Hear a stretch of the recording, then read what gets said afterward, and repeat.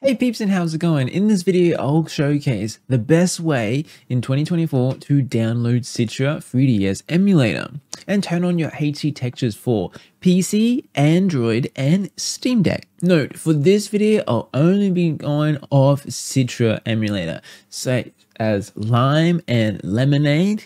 If you're using something else and still having troubles, let me know in the comments. Now, first for PC. On PC, you can download a safe link for Citra fork from 𝗙𝗪𝗂 on PC here. And it's as simple as downloading and open the file Qt Citra. I also suggest you make a shortcut key or pin to Windows for this as well. Now, to enable your HD texture pack for Fantasy Life, the best location to do this is in this folder, and by simply right-clicking your Fantasy Life ROM and going Open Custom Textures Locations and placing your HD textures in this folder.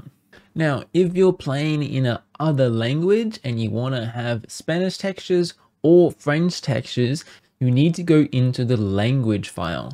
And what you need to do is change the order of it. What I mean by this is if you're playing in English, you have one on top. If you're playing in Spanish, you have two on top. So all you would have to do is just change the number orders to this. So if you're playing on a different language, just make sure you change the order. That is all. Next, you will need to make sure that your native resolution is above 1 times. And you have custom textures turned on. You can do this by doing so. Emulator at the top of the screen, click on Config, go Graphics, and use Custom Textures. Now, just reset Citra, and you should be good to go. If you're interested in playing Fantasy Life Online multiplayer, I have linked a video up here talking about how to do that, and it's pretty simple. You can also do this on Steam Deck and Android, but you will have to direct connect to the public lobby. For Android, you'll need to download the Android version and place the Citra folder in whatever location you like. I went with base Android. There you have it, and simply remember where you install your Citra Android file. Now here you can change your screen layout by going back on the side panel, by going swap screens, and choose which one's best suits you. You can also change over to landscape and choose from here. Usually I just prefer some sort of hybrid mode, which is pretty cool. Here you can also change your resolution and texture filter. And you make sure you turn custom textures on.